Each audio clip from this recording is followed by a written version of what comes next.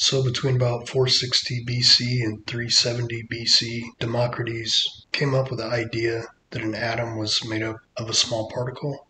More than 2,000 years later, in 1808, John Dalton described these small particles as being different from one another, which we now know as an element.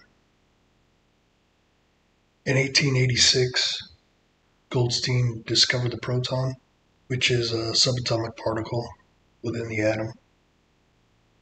In 1897, J.J. Thomson discovered the electron, which is a subatomic particle. In 1904, Thomson proposed a model of the atom, which was described as the plum pudding model, where the outside had slightly positive charges and the inside had negatively charged particles. In 1909, Goldstein proposed that the atom was made up mostly of empty space, and Millikan defined the atomic weight and charge of the electron. And in 1913, Bohr proposed energy levels of the atom. And in 1932, Chadwick discovered the neutron, which was a subatomic particle. So concluding the atom is indeed the smallest indivisible particle that can still have an elemental identity. Dalton described atoms as having different types, which we now know as an element. Goldstein described a positive subatomic particle, which we now know as a proton.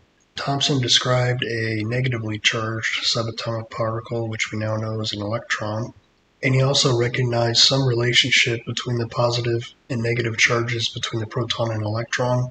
There's a vast amount of empty space within an atom. And in 1913, Bohr described different energy levels that the electron orbits. And in 1932, Chadwick described a neutrally charged subatomic particle, which we now know as the neutron.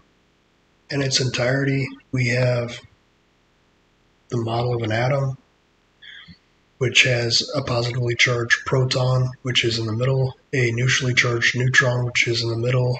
These combined are the nucleus of an atom. The electron is negatively charged and follows an orbit around the nucleus, which can only be in defined orbital levels from the Bohr model.